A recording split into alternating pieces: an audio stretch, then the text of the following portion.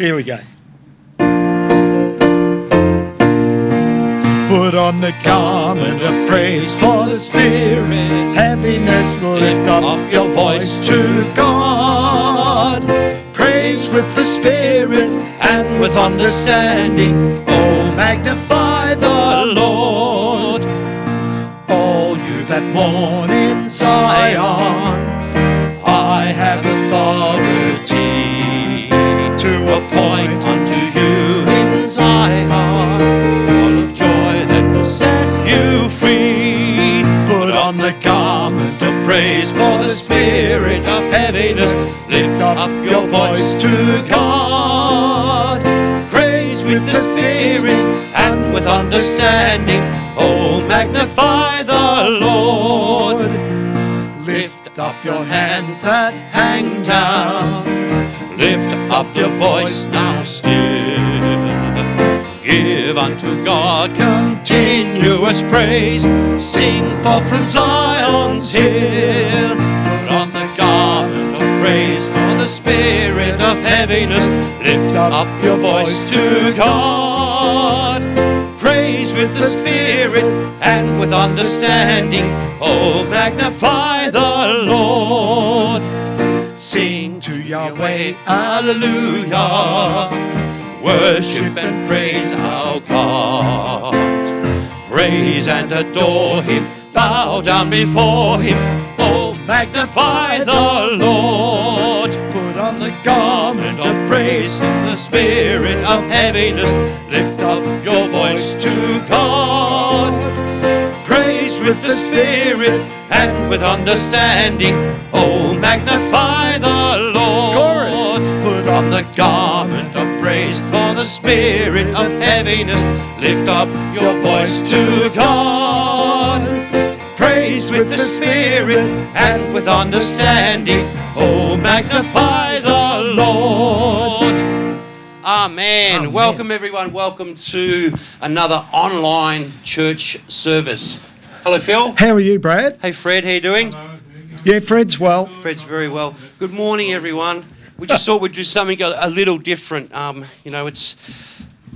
It's interesting times we're in. It's interesting situations that we can be going through as individuals, whether that be financially, whether that be spiritually, whatever it may be. But we need to lift up the garments of praise. We need to give praise and worship and thanks to our mighty God. Because when it comes down to it, regardless of our finances, regardless of our health, regardless of our situations, the only answer is Jesus Christ. It is only Jesus who is going to lift you up, who is going to restore you. You know, if you know Jesus, he has delivered you. He's brought you to a place of freedom. If you don't know him this morning, then I want to encourage you to get to know him. And if you do know him, get to know him some more. Yeah. What's next, boys? I exalt thee. That's a good one, Brad. This one's very majestic.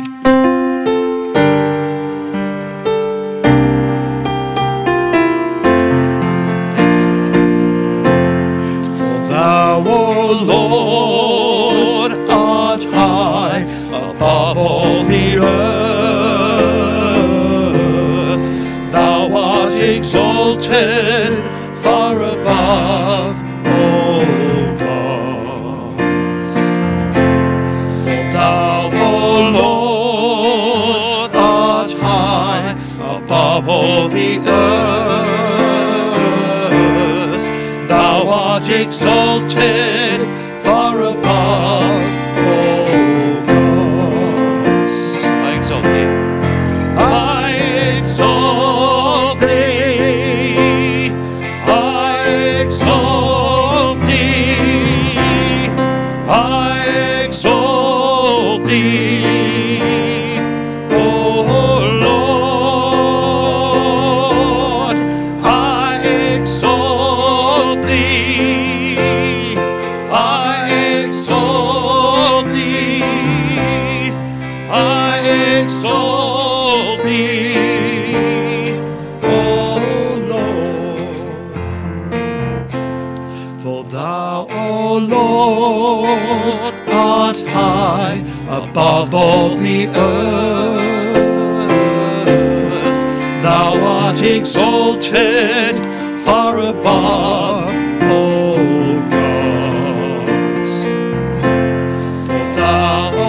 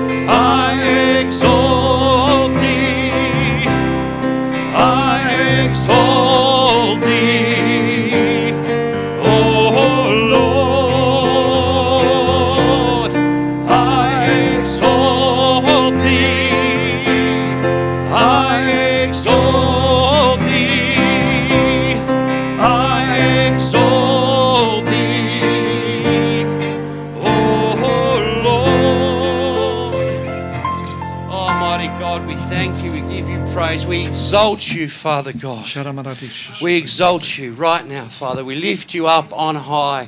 We thank you, Father God, for the work that you're doing in our lives, in and through us, Father God. We thank you that your precious Son, Jesus Christ, died on the cross, that he rose again, that we live in new life, that our sins are forgiven because of his precious, precious blood. Yeah. That is worth giving praise. That is worth giving glory. Let's take a moment just to exalt the Lord. If you've got a tongue, then bring a tongue, because we need to use the gifts that we've been freely given. Now is not the time to hold back. Now is the time to seek God and use the gifts that he freely gives us at his will. His power needs to be released within his church and within our communities. Reach out now. Thank you, mighty God. Wonderful Lord,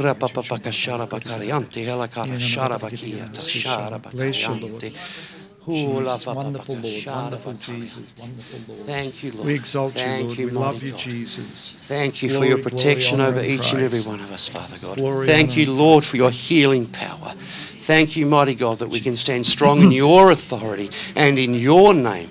We thank you, Lord, that your word says that we will do greater things than you, because you have given us authority and we can go in your name. Amen. Amen.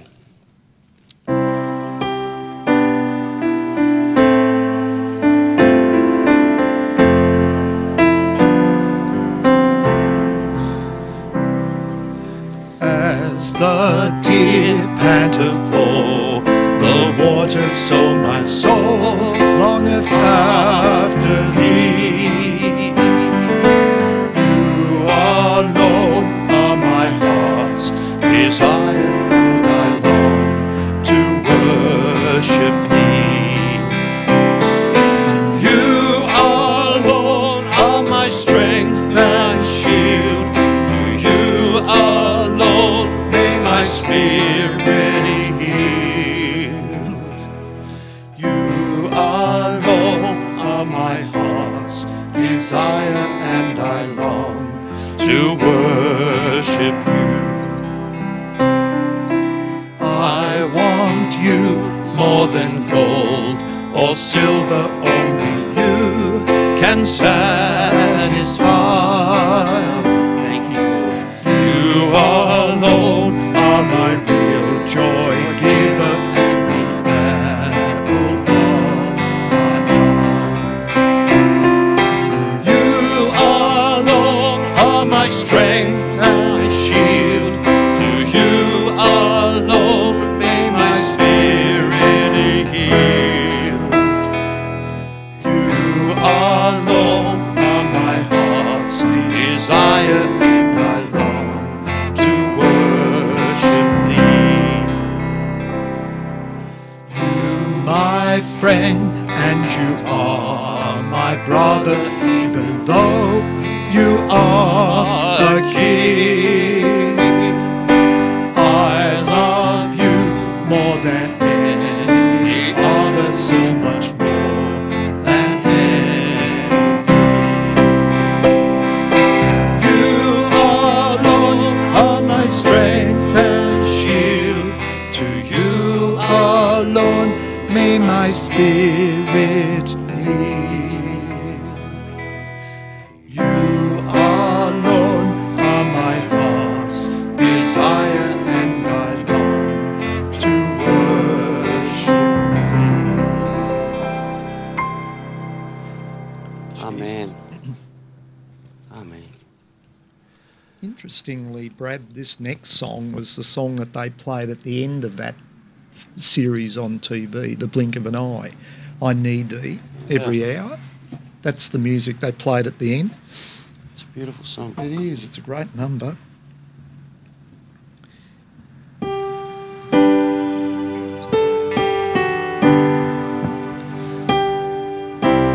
Not only do we need him every hour, we need him every minute, we need him every second of the day. If you are struggling, if you are worried about what's going on in this world, then I encourage you to reach out and say, Jesus, Jesus, you have the answer. Jesus, you are my strength. You are my shield. And I hope and pray that Jesus is your heart's desire today.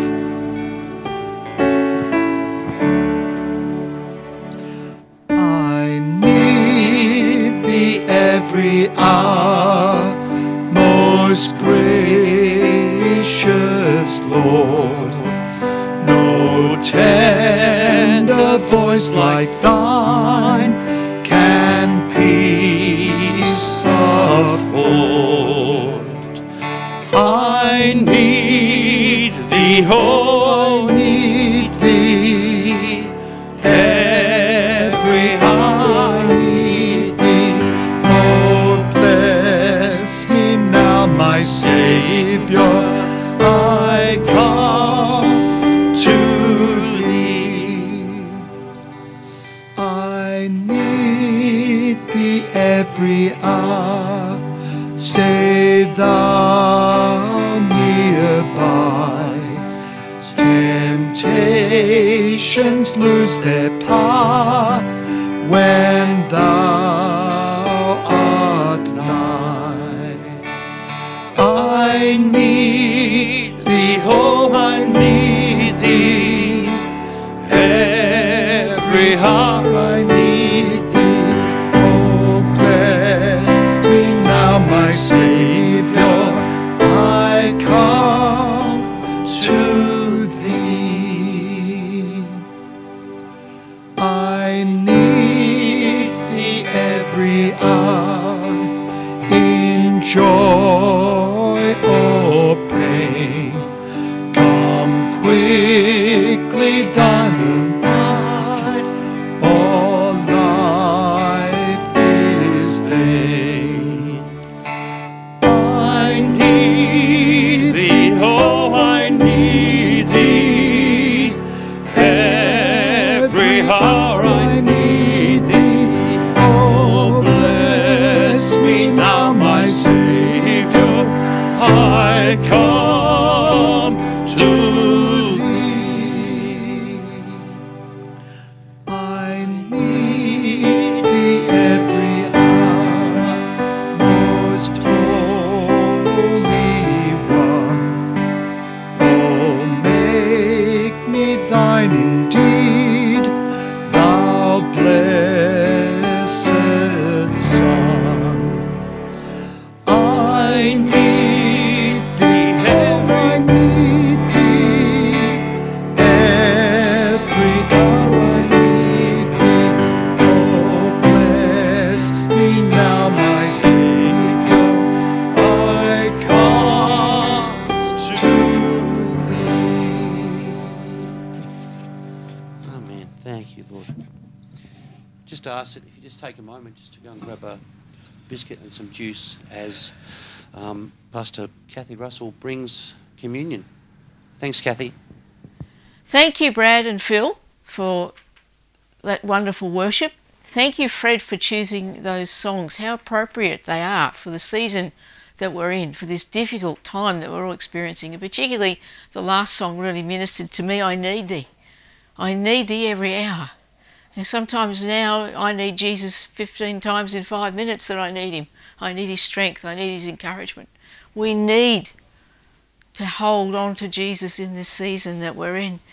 The words, I need thee every hour, most gracious Lord. No tender voice like thine can peace afford. You know, we need to hear Jesus speaking into the storms of our life. We need to hear him. He is the God who calms the storm.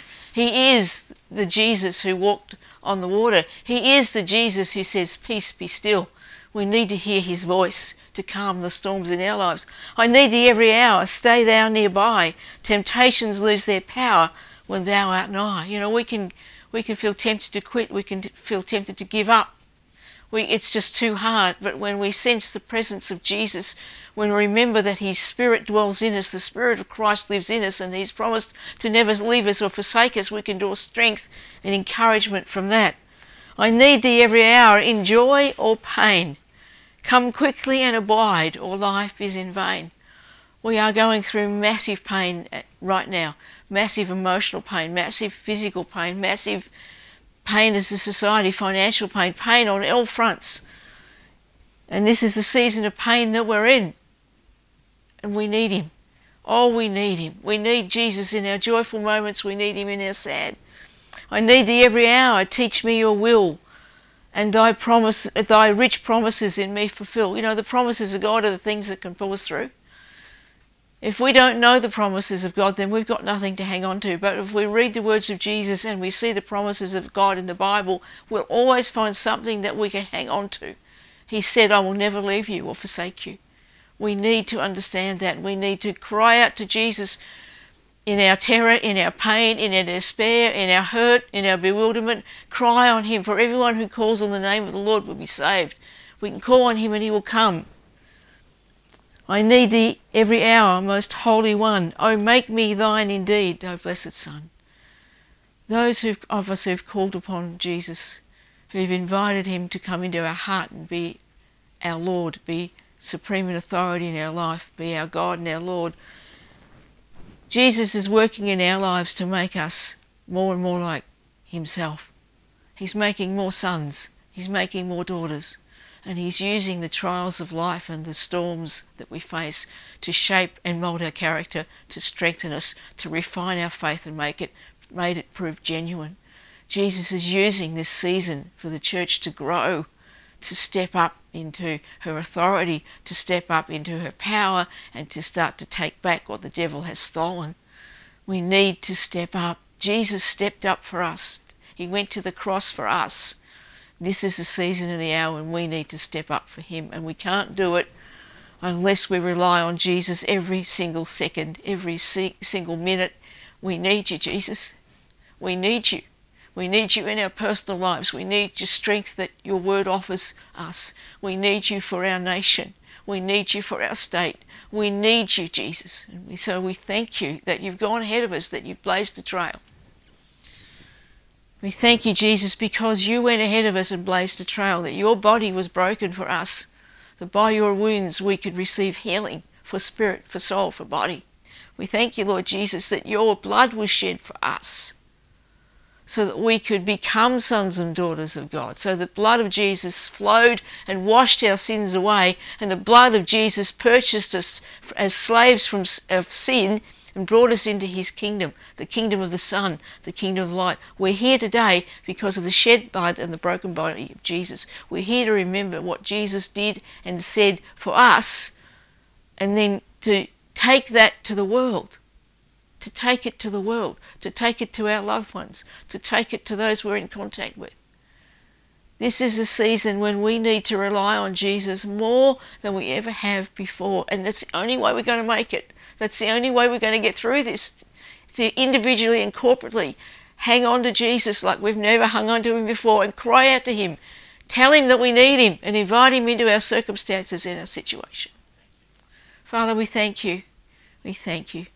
We thank you for the broken body and the shed blood of Jesus Christ. I thank you, Jesus, that you were prepared to do that, that you were prepared to feel forsaken so that we would never have to experience it. So I thank you, Lord. I thank you, Jesus, for your great love and your great mercy, that you went to the cross for us, to bear our sin, to take our sicknesses, to bring us into new life with the Father. Thank you, Jesus. Thank you, Jesus. Let's eat. And if you have a healing need in your body, reach out to Jesus and thank him that by his wounds, by his stripes, you have been healed and made whole. Thank you, Jesus.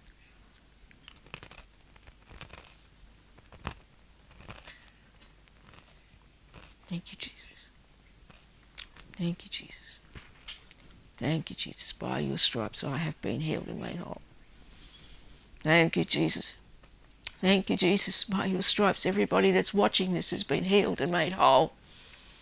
We release your healing power to flow now, Lord Jesus. We release your healing power now in Jesus' name. That everyone taking communion right now is healed in Jesus' name. Thank you for your abiding presence. Thank you for your healing presence flowing over everybody watching this right now in Jesus' name. And thank you, Jesus, for giving up your life, for shedding your blood, so that we could be forgiven and cleansed and made sons and daughters of God. Thank you, Jesus. Let's drink. Thank you, Jesus. Thank you, Jesus. Thank you, Jesus. Thank you, Jesus. Lord, we honour you and exalt you. We praise and magnify you. We thank you that when we cry out to you in need, you come and meet that need. We thank you that because you are the Lord our shepherd, we shall not want. we shall lack nothing. Thank you that you've given us everything we need for life and godliness. Thank you, God, that you've blessed us with every spiritual blessing in Christ Jesus. Father, we cry out to you and reach out to you in faith. We thank you that those things are released in our lives. We praise you and we thank you for our needs being met. But chiefly, Lord, we thank you that we will have that abiding sense of your presence, guiding us, comforting us and strengthening us on this journey, we pray. In Jesus' name, amen. Thank you, Lord. Thank you, Kathy, for your communion message. Thank you so much. You're such a blessing to all of us. Yeah. Is it well with your soul? It's well with my soul. How's your soul going? Oh, it's going great, mate. Yep. It's got to be one of my favourites, to be honest.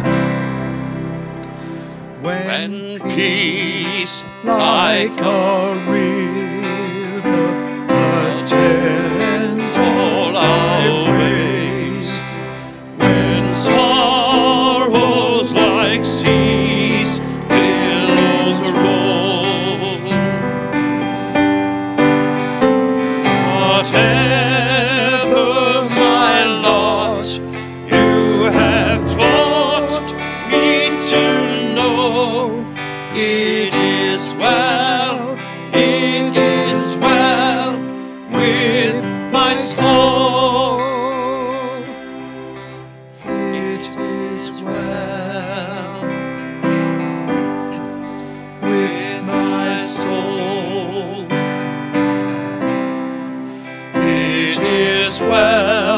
It is well with my soul.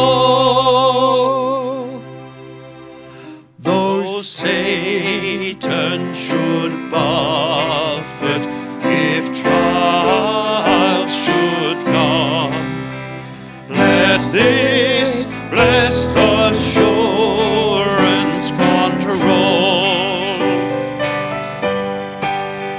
that Christ has regarded my helpless estate, and his own blood for my soul. Come on, Phil. It is well with my soul. Come on, ladies, with my soul. together. It is well with my soul. I sing of the joy of His glorious thought. I sing not in part, but in whole. Is nailed to His cross, and I bear it no more. Praise the Lord, oh my soul. It is well with my soul. with my soul. It is well with my soul. But Lord, It's for you, for your coming we wait. The sky, not the grave, is our goal. The trump of the angel, the voice of the Lord, blessed hope, blessed rest of my soul. One more time. it is Well with my soul. with my soul. Here we go. It is well with my soul. Amen. Thank you, Lord. Well, I pray and hope and trust that it will be well with your soul for the rest of this week. So as you go about your week, just be encouraged that God is your strength. He is your shield. He is constantly with you. He lives and dwells within you. So if you're having a flat moment, then unfortunately, suck it up. Give it to Jesus because he's the only answer. Bless you guys. See you, Phil. See you next See you, week. Fred. See you, See you Fred. guys. Bye. See you, Frank. See you, Kathy.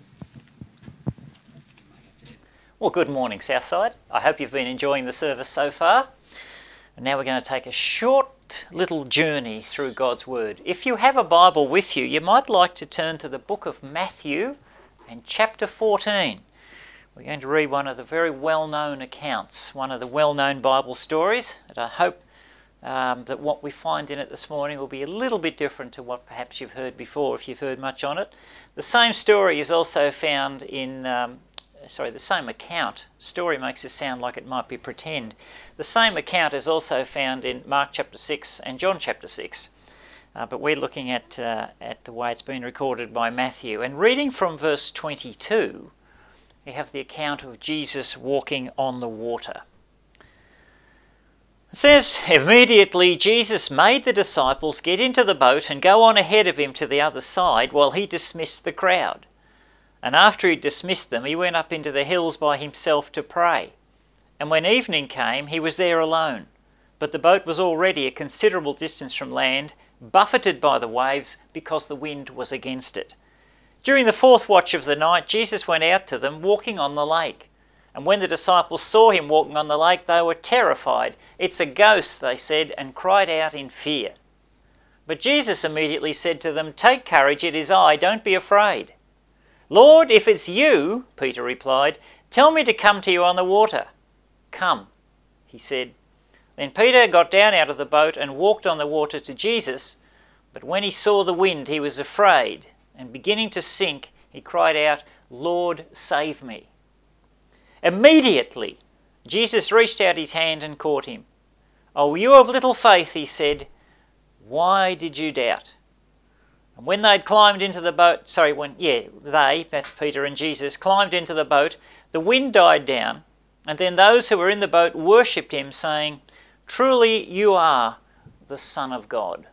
Father, as we look at your word this morning, I pray you put your blessing upon it and reveal its truth to us, that we might understand, that we might believe, and we might act on what you reveal to us this day. In Jesus' holy and wonderful name. Amen. You know, I find at least 5 or 6 completely different messages in this handful of verses from Matthew chapter 14. But the emphasis I want to put this morning is on Peter and the 4 choices that Peter had to make. Now, to start off, in the very first line, it says, "Immediately Jesus made the disciples get into the boat and go ahead of him to the other side while he dismissed the crowd." The Greek word there is amakadzo, that's translated as made, and it literally means necessitate or compel. So Jesus didn't suggest to the boys, now would be a good time to hop in the boat and have a row across the lake. He said, you will go, and you will go now. Now don't forget, we're dealing with at least half of his disciples were fishermen, and all of them had grown up in the vicinity of the lake. They knew what it was like. They could read the season, they could read the skies, they could read the waters. It was probably already windy. And I'm sure they were thinking, Lord, surely you don't want us to go out on the water now because there is a storm coming. No, you go now. Now there's a sort of a wimpy thing that runs through a lot of modern Christians, thinking, if I become a Christian, there won't be any difficulty, nothing's going to be hard, nothing's going to be a trial, because Jesus is going to be there, he'll be my cushion and my pillow, and he'll carry me all through it, and it'll be like having a teddy bear to hold on to all the time, and everything will be cushy. That's not the truth. Don't believe what some of the American televangelists may tell you. It's not all tiptoe through the tulips after you put your hand in the hand of Jesus. In fact, it's the toughest, bravest and most difficult thing you'll ever do, because your life will change so profoundly and so radically, and you will declare war on Satan by assigning your allegiance to Jesus Christ. Christianity is not for wimps. It's not for the weaklings. It's for the strong. And those of you who have made that decision are very, very strong. You have been called into that strength. You have been called because you've responded that way. Many who turn away from Jesus don't have the courage to pursue him. or they are fearful of the consequences. And sometimes those consequences can be severe, as we see in this story. But remember this, Jesus made them go for a reason. Immediately Jesus made the disciples get into the boat. And after he dismissed them, it says in verse 23, he went up into the hills by himself to pray. And when evening came, he was there alone, but the boat was already a considerable distance from land, buffeted by the waves because the wind was against it. So Jesus sent them into a difficult situation, but what was he doing while they were doing that? He went to his Father in prayer. You and I need to do the same thing. If someone around us or a group of people around us are doing it tough, we need to be in prayer. Right now at the moment, half of the citizens in Victoria are in terror of COVID virus and the other half are in denial. And the truth is somewhere in between the two. Yes, it's nasty. No, it's nowhere near as much as the worst that's been ascribed to it, but it's more than something as simple as a common cold. But people have this mixture, but when we find people who are living their lives in terror and fear, and the government seems to be just daily pouring more fuel onto the fear and doing very little about assuaging it, telling us how bad it is, how many times have you seen, for example, Daniel Andrews stand up for a press conference and say, well, praise God, we have 500 people less with COVID today because they have completely recovered from it. No, he can't wait to tell you how many more there are. And the world will pour the negatives onto you. People around you have the negatives poured onto them. They don't want you pouring more on. What we need to do is what Jesus did and pray. We need to pray for the government. We need to pray for the people who are hiding in fear. We need to pray for the lady who crosses the road to walk on the other side because she's too terrified to walk on the same side of the street as someone else. We need to pray for those people who are in fear and who are in turmoil because of what's happening around them. Jesus does that for you and he does it for me. He intercedes with the Father on our behalf. He sent them into this trial, but he did not send them alone. His eye is still on them. During the fourth watch of the night, Jesus went on. Fourth watch of the night, the Jewish night starts at 6 o'clock. They have watches that are 3 hours long. Changing of the guard, if you like. So 6 to 9 is the first watch, 9 to 12 is the second, 12 to 3 is the third watch of the night, and the fourth watch of the night, which is what we're talking about here, is between 3 a.m. and 6 a.m. in the morning. So somewhere between 3 o'clock and 6 o'clock in the morning, Jesus went out onto the water. So they'd been rowing all night, in the dark, in the storm, while Jesus was up on the hills praying for them and praying for their endurance and praying for their protection. There came the point when he said enough's enough, now is the time, and somewhere after 3 a.m. Jesus went out to them walking on the lake. Pretty spectacular way to go. Up until now Jesus hadn't demonstrated that he was lighter than water. No one else had ever done this before. Jesus made it look easy.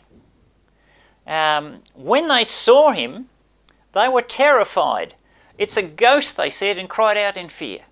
Now we've got to be careful that when we're having a tough time, we don't shrivel up in fear, we don't become petrified as they did, we don't become so introverted, so focused on ourselves, so concerned about how I feel, so concerned about poor little me, what will I do next, that we forget to look at Jesus, and that when he does appear, we don't even recognise him. These are his 12 disciples, the 12 men closest to him on planet Earth, and they don't even recognise him when he comes. Yes, it's dark, but it's not that dark. When Jesus comes, make sure you're aware of it.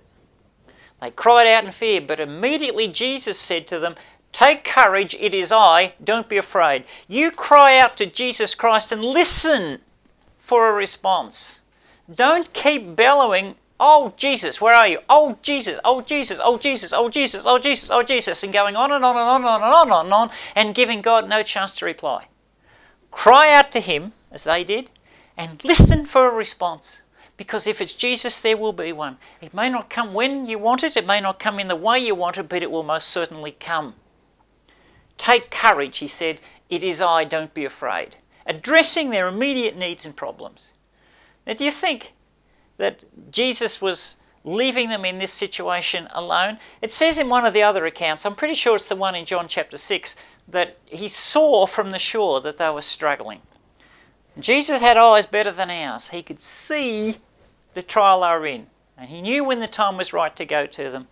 He said this, "Take courage, it is I, don't be afraid." Here's Peter's first choice, because everyone else is cowering in the bottom of the boat, hiding, peering over the edge to see what's this strange apparition that's coming. First choice of Peter is to call out or to cower with all the rest. Now, sometimes when things are going hard, we need someone around us to either take the lead and call out, or we rise to the occasion and be courageous and cry out and call on God. And the more of us that do that, the more powerful and effective it is. If a whole church unites in prayer, it's powerful and releases the hand of God. In this case, Peter chose to call and not to cower. So this first point is courage. And you need courage in the face of adversity. The courage to call on God, not cower down and knuckle down under the adversity. The courage to rise above it and call to God. "Lord, if it's you," Peter replied, "tell me to come to you on the water." He's had the courage to call, but he's issued to God the most ludicrous challenge I think I've ever heard come out of a man's mouth. "Lord, if it's you, call me to come to you on the water." Jesus answers with one word: come. Now, Peter is caught in another bind. He's called to God. God has responded. Now his second choice is to obey or to stay. Now, I don't know about you, it would have been very tempting to stay in the bottom of the boat. Peter's a fisherman. Peter has had 2.5 or so decades of experience of water. Peter knows that water won't hold you up. Peter's been on the water and in the water often enough to know it does not work. You can't walk on water. You can sail a boat on it, you can float things on it, but if you stand on it, you go through it. He has asked a silly thing. God has responded and said, "Yeah, okay, come." Now he has the choice. Do I follow my sense knowledge, my experience, the things that I've gathered over the years, or do I trust in you, O Lord, and believe that if you call me to do it, I can? So his second choice is to obey or to stay. If you like, compliance with the Word of God.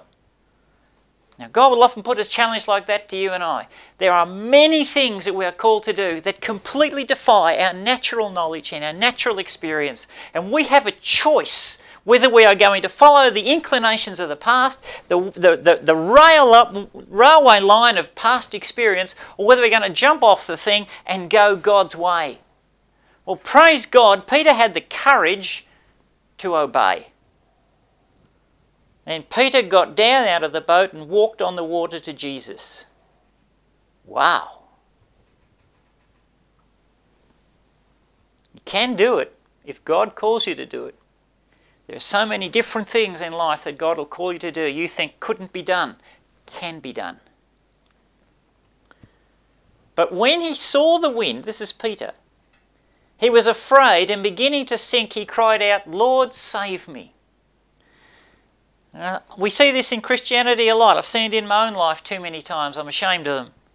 Where we start to follow God, we start to obey the call, but then we begin looking around at all of the things that are against us, and we start listening to that voice of old experience and old rationalisation and reason again, and we start thinking, hang on a minute, I can't really do this. This is beyond me. This is not something that I can do. What am I doing out here standing on water? It can't be done. So Peter's third choice was to go over to where Jesus was or to go under. This is the first time he took the wrong choice. He took more heed and credence of the wind and the waves than he did of the word of Christ to come. And even though he'd already stepped off the boat onto the water and experienced that it can work, now he's beginning to slip and he's starting to sink because he's decided, oh, hang on, no, you really can't do this after all, even though I've been doing it. You be careful in your walk before God that your courage doesn't slip and that you don't begin to waver in your compliance with God's word, with God's call. Everything God wants of you is in this Bible. You don't need some anointed prophet to come along and tell you. You don't need some amazing pastor or some colossal teacher to come along and tell you. It's all in this Bible. This is God's love letter to you, giving you instructions on life. But you can choose to obey it or not to obey it. You can choose to refer to it or not to. That's free will. God gave us that. Peter, for a moment, has looked away. What's Jesus' response? Immediately, Jesus reached out his hand and caught him. You of little faith, he said, why did you doubt? Well, there's a testing of faith. Not starting the walk, that was a faith step. But the real faith that Peter needed to show was the faith to keep on walking, not to fall over at the first hurdle. And so many times, so many of us will tend to fall at the first hurdle. We don't hold on to Jesus Christ through thick and thin. We hold on while it's comfortable. We hold on while it's easy. We hold on while we can cope with things around us in our own strength. But as soon as things start to go a bit pear-shaped or we start losing our way, immediately, oh, heaven, help me, what am I doing out here? Let's run away. It's hard to run when you're on water, but you can sink, and that's what Peter started to do. But Jesus said, no, Peter, I won't let that happen to you, and he lifted him up. And he didn't wait. He lifted him up. As soon as Peter's life was in jeopardy, God was there. If you think God has left you sitting in a hole for a while, he hasn't left you in a hole that's going to kill you, nor will he. He's lifting you up to keep you out of it. He will rescue you and redeem you just as he did with Peter. So there are consequences to falling away from God's word and beginning to listen to that inner voice of doubt instead of the heart confession of ability. And when they'd climbed into the boat, the wind died down. And then those who were in the boat worshipped him, saying, truly you are the Son of God. Those who were in the boat include Peter. Peter's first act when he got back into that boat was to drop to his knees and worship his God. Now this was the final choice that he had. Pride or praise. Peter could have got into the boat, and most of us would have. Hey, did you see me? That was me. I got out there and walked on that. Did you cop a load of this? Step over the side. How courageous was I? How cool was I? How good? Did you see me get 3 or 4 steps out from the boat? Wasn't I amazing? Let's not worry about what happened after that. But up to that point, wasn't I amazing? Look at me, aren't I great? You can't tell me there wasn't a large element of that in Peter.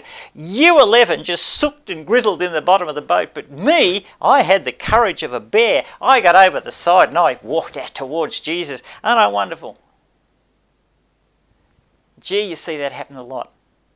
God does things for someone and they begin to take to themselves the credit for what's been done. And they begin to glory in self-adulation and self-praise. It happens to ministries, it happens to individuals, and it leads to downfall.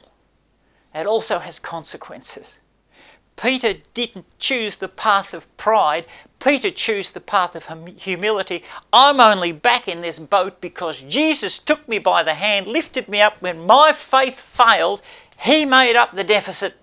And he helped me back into this boat, and he dropped on his knees beside the 11 others, and together they worshipped Jesus Christ. Pride or praise? Humility. His fourth choice was Christ. And for me always, it has to be Jesus Christ. I'm nothing, I'm nobody, I'm unknown, but I'm in Jesus Christ. And he's everything, he is everybody, and he's known everywhere throughout the universe. Through him, the whole universe was created. Now, it's not said so much here as it is in the other two accounts, but John records that the moment Peter and Jesus stepped back into the boat, it immediately reached the far shore. Immediately, it's out of crisis, and it's out of crisis because of one man's faith, one man's action, one man's commitment. It led to salvation and release for everyone. Hey, wouldn't it be great to be a Peter? Now that things are going bad, we're in a terrible situation. We look at our government and we think, oh heavens, they very obviously can't help us. They obviously don't have the comprehension, the ability, the skill to help us. They've got us into a colossal hole, but they have no idea how to get us back out of it again. Jesus does. Men are useless.